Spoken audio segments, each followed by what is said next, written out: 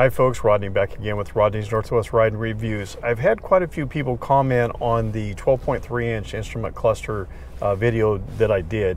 And so one of the comments was made that, hey, I see that you're making the changes on the screen, but I can't see what buttons you're actually pushing. So what I'm going to do is I'm going to kind of maybe slow it down a little bit and try to help explain better and show you the buttons I'm actually pushing in order to make the changes on the screen. So first off, this is a 2024 Tacoma Tier D off-road.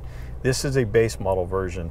Even though it's a base model version, it does have the heated seats and it does have the 14-inch screen that's been added. But anyway, your instrument cluster is going to be the same regardless of whether it's a Tier D off-road, just a base model, an upgrade package, or even a premium package. And so I'm going to kind of walk down through it here. To begin with, you got your arrows up and down, left and right, and then of course you have the OK button there in the center. That is going to operate your MIDI screen in the center, but then you can also use it to help customize both the left and the right side of the screen there. And so I'm going to show you how to do that. So the first thing that we're going to do is using the OK button, we're going to go down. So now it opens up the profile, and there is 3 different profiles. So for instance, you have 1, 2, and then 3. So the benefit of having the 3 different profiles is it enables you to go on ahead and customize your screen for different driving situations. So for instance, in this one we have the turbo boost that you see on the left. On the right it says fuel economy. Now somebody's going to make a comment about the fuel economy 6.1. The vehicle has 7 miles on it, and most of that time it's just been sitting idling. So before you go blasting me, that's what that's from. But like I said, you can customize both sides of the screen. So in order to do that, we're going to make sure we're in the number 1 profile. And it doesn't matter what profile you use. You push and hold the OK button, and it opens up the internal menu. So once you're in there, then you can find the settings menu. There again, we're going to use the OK button, push and hold it until it opens up the settings menu. All right, so now we are in that settings menu, and you can see at the top, you got LDA, which is part of your lane departure. When we use the OK button and open up, it opens up into an internal menu for that one as well. So I'm going to push and hold it until it opens up that internal menu. So now that it's on, you can either turn lane departure on or off. If you scroll down, you can go into alert options. So your alert options is either an audible alert or a vibrating mode on the steering wheel. So currently it's set in the vibrating mode. If you wanted to change it, you just push the OK button again real quick, and of course that changes it to the audible mode. Your alert timing below that is just a sensitivity level. So you have a low and a high.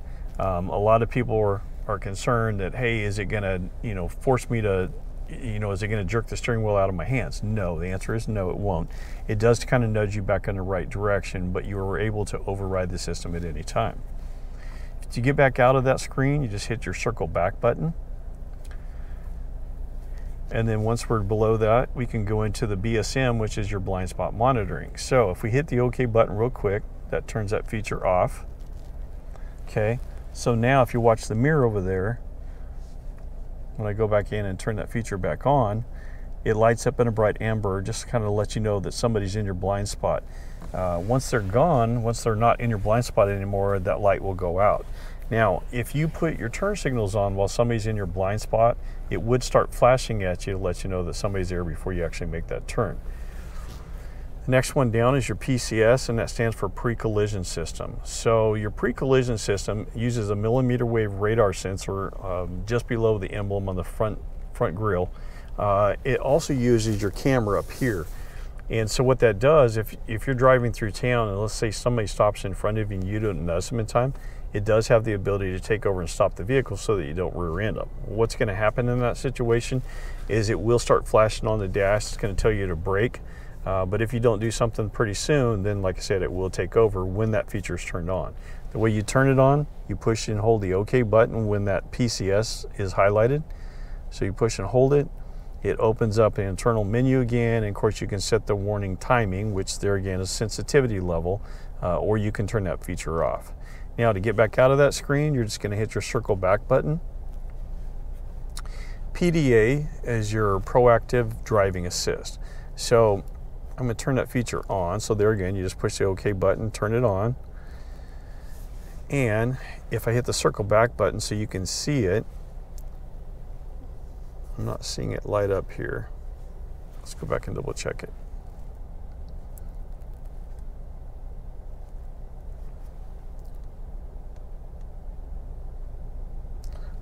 We're going to open up that internal menu. Okay, so it shows that it is turned on right now. I'm sure as soon as we start driving, it will light up. It's an amber color, so let's double check. Get out of that screen.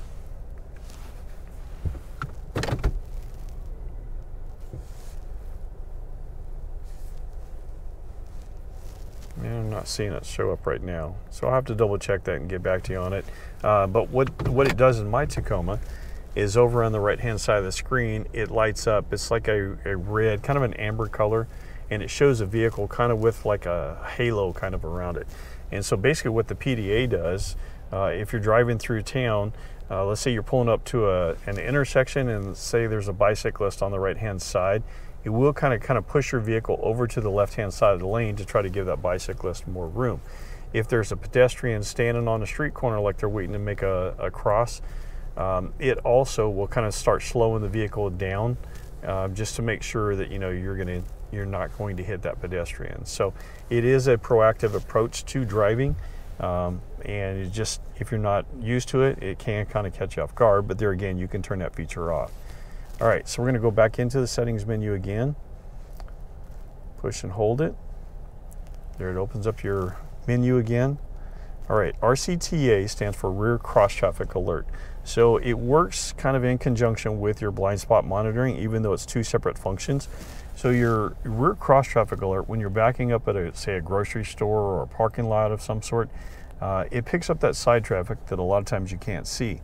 So you can hit the OK button real quick to turn that feature off. And of course it tells you that it's been turned off on the screen. We're going to circle back out of that. Now we're going to turn that feature back on. Just a real quick hit the OK button and you're back on. All right, next one is RSA, which stands for Road Sign Assistance. So this camera can read speed limit signs, it reads caution signs, it reads stop signs. If there is a pedestrian, like a crosswalk, it will read that as well. All right, below that, and there again, you can hit the OK button real quick to turn that feature off. You can also open up an internal menu. Under vehicle settings, you can change from English to metric. If you had multiple drivers, you could set up certain functions in there that one driver may like versus another. In the meter settings, so we're going to open up that internal menu by pushing the OK button. Okay. You can go in there and change the language, you can change units, meter type. So if you push the OK button and hold it, it brings up meter type. And so you can change that, and then we'll customize here in just a moment. So if I hit the OK button again, see how it changed the screen? Now let's drop down one. I'm gonna hit the OK button again and do the same thing. See how it goes to a single instrument gauge there in the center. And then if we go back to the dual, I'm going to hit the OK button again, and it goes back to dual. Now, you can take it a step forward, and so we're going to circle back out of that screen. We're going to go back to meter style. I'm going to push the OK button and hold it. Now, I can change the layout. So go to casual. I'm going to hit the OK button and go to smart.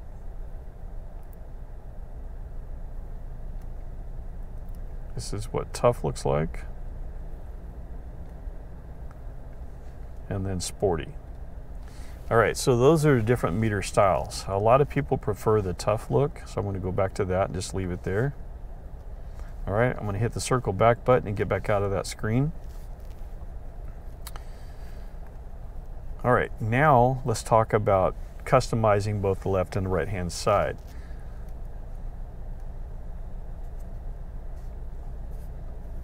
So give me just a moment here. All right, so we talked about the three different profiles. So the way you customize those, you're going to push the OK button. Once you get to the profile you want, you push the OK button and hold it, and then it opens up that profile. Now, if I use the arrow left, I'm ready to customize the left-hand side. So in that, I can adjust, oh, sorry, it backed itself back out of there. So I'm going to push the OK button and hold it again. Okay. Now, you got turbo boost. If you wanted just a blank screen, you could do that. You can do eco indicator. Your navigation you can set up in there. Audio settings so you can see the station that it's on. Traction monitor, which most people probably won't care too much about.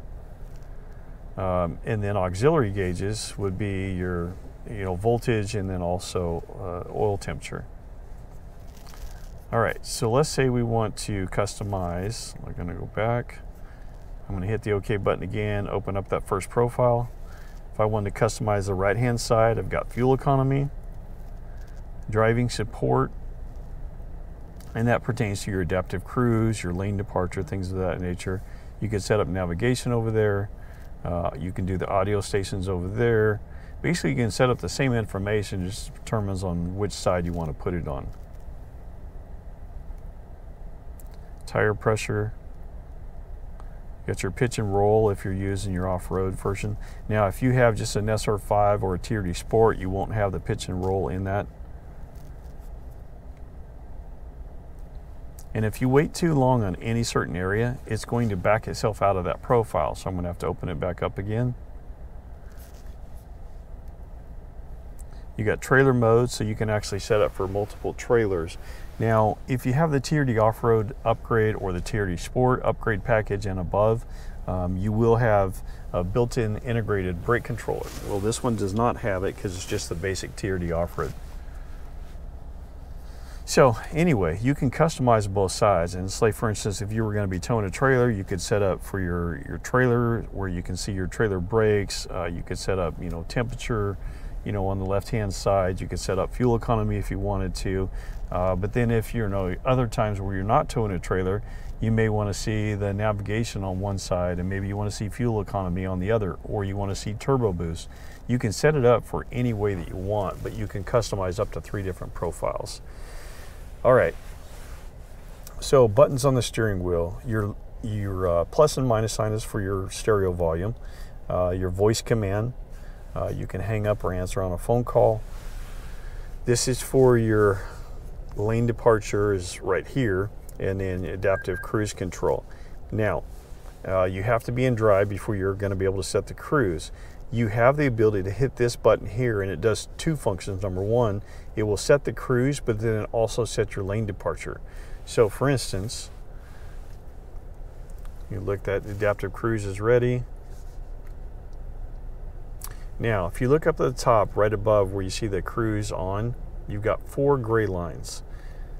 And hopefully you guys can see those from here, but that gives you the ability to adjust your tracking distance between you and the car in front of you. So if they slow down slower than their cruising speed, you're going to keep that same safe distance and slow down with them when that feature is turned on. But this gives you the ability to go on ahead and change the distance. So for instance, if you're in, I'm going to use Portland as an example because that's one of the biggest metropolitan areas to us. If you're in the Portland area, you don't want to give somebody 10 car lengths to be pulling in front of you all the time when you're out on the freeway, as it may, traffic may kind of slow down and bunch up a little bit, but you don't want to give them that much distance in between. And so that gives you the ability to set that. You may want to go ahead and reduce that distance, down to the 1 setting, where that's going to be somewhere between 3 and 5 car lengths. So that's kind of much how you adjust the dash there. Like I mentioned, you got lane departure, you got your cruise control. This is so you can set your cruise control, but then you can also change the speed, either plus or minus 1 mile per hour at a time. The mode button pertains to the stereo system. So if you hit it once, it's going to go to AM, then we'll go to FM, then we'll go to Sirius satellite radio, and then it will go to Bluetooth. That way, if you had any music on your phone, you could stream it, through the stereo system. Let's talk about the stereo for a moment. So once again, this is a 14-inch screen. I had this 14-inch screen in my 2022 Tundra. I actually really enjoyed it. I think in the Tacoma it might be a little too big. I think that maybe the best size would probably been like a 12 or a 12.3 inch, because I've seen those in the Highlander and those look excellent. However, here it just seems like it's like on a, and somebody's going to blast me for this, but almost like a geriatric version where, you know, all of the font is so large that it's almost too close to you. So that's just my thoughts on it. My TRD Off-Road does have an 8-inch screen, and it was definitely an adjustment to go from the 14-inch screen that I had in the Tundra down to the 8-inch screen in my TRD Off-Road upgrade package. Unfortunately, they didn't offer the 14-inch screen, at least not in my area at this time. So to go into settings, and the infotainment system is going to be exactly the same regardless of whether it has the 8-inch screen or the 14-inch screen. So I want to kind of run through some of these features for you. You can go in there and you can set personal info if you wanted to.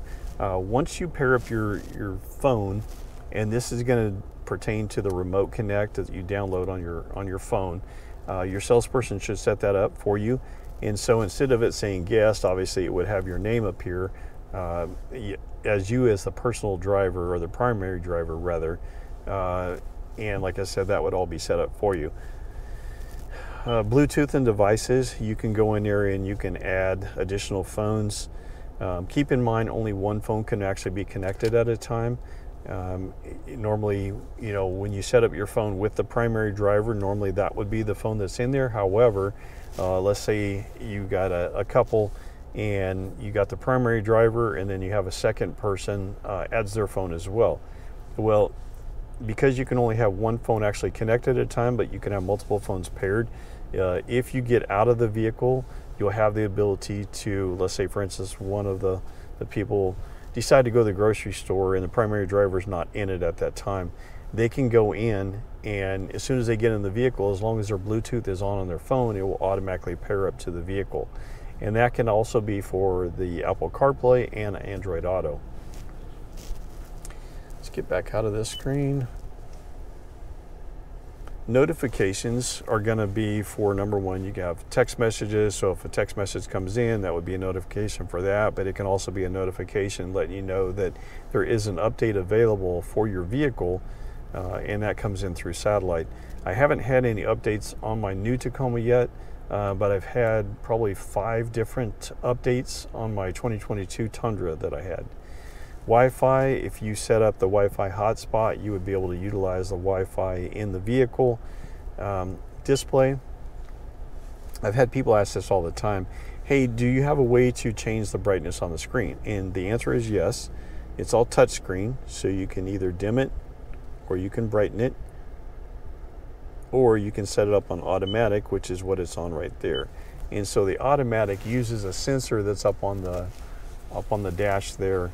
And so as it gets darker, or there's cloud cover and maybe be a little bit darker, it can brighten the screen if it needs to. Also at nighttime, it will dim the screen to kind of put it in like a nighttime mode. And then you can change the contrast. So that's not only for the stereo screen, but also for the backup camera too. If you want to set a radio station, hopefully the volume's not going to come on too loud. We're going to enable the audio. Yep. So it will automatically come with Sirius Satellite Radio. It's going to be free for 90 days. It will give you the option to go ahead and sign up for it and keep it.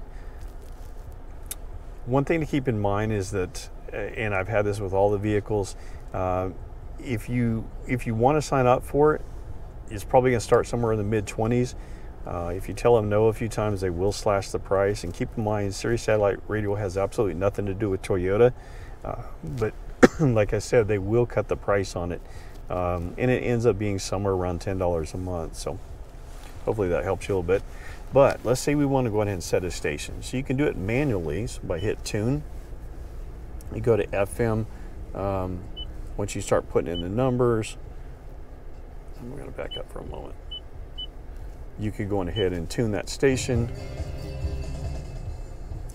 And then if you wanted to preset it, you click the heart, and that's how you preset stations. Now if you want to unselect them, you just hit the heart again, and it takes them back out.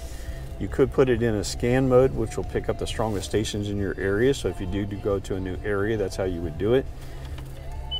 You can actually preset up to 30 different stations, and it doesn't matter whether it's on AM, FM, or satellite radio. You can pre-select them in any order that you want to. And I think that kind of takes care of that. So in the source menu, and that's where we're at right now, you got AM, FM, Sirius satellite radio. If you're listening to Sirius satellite, it breaks down the different genres for you.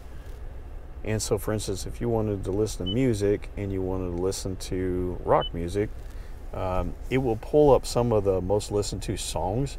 But then again, you can go in there and you can actually preset stations that you want.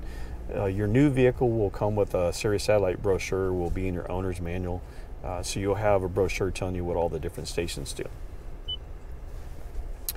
As far as vehicle goes, under trip information, you can set up where you have instant fuel economy there. After you start driving, every minute it's going to select the fuel economy. And this could be sitting still too, so that's probably what you're seeing right now. If you got great gas mileage and you wanted to post that, you could go under history, you could hit update, and that would post your best mileage there. But if you wanted to clear that, you can hit clear data, and that will clear it out, and then you go ahead and just kind of start that process again. Up here at the top, you've got time. It's telling you that your Bluetooth is connected, and actually it's grayed out right now, so once you connect it, I believe it actually turns blue. And then same thing with your satellite signal. Down here, like I mentioned, you have heated seats. So you have 3 different settings on the heated seats. You got the large tactile buttons. Those are going to be the same in any of them. The one difference is that on a base Tier D off-road and the Tier D off-road, and this pertains to the Tier D Sport as well, unless you get the premium package in those vehicles, you're not going to have the dual climate control. So that part's different. So I know we kind of covered a lot. I want to go over just a couple more buttons here. Just being the base model, you do have a button here to brighten or dim the panel lights, and that's for your screen right up here.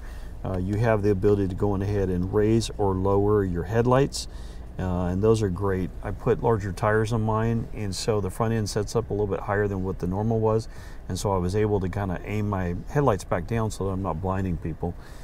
This is for your auto dimming headlamps, traction control, your dome light that's on the back of the cab, and then a lot of them have the LED daytime or bed lights, and so if it has that, those are going to be tied with that rear dome light on the back of the cab, so that's your button to turn them on or off. So kind of covered a lot there, but I wanted to kind of take my time and just kind of walk through it, and hopefully this helps, you know, some people understand better, you know, how to operate the buttons that are on the steering wheel.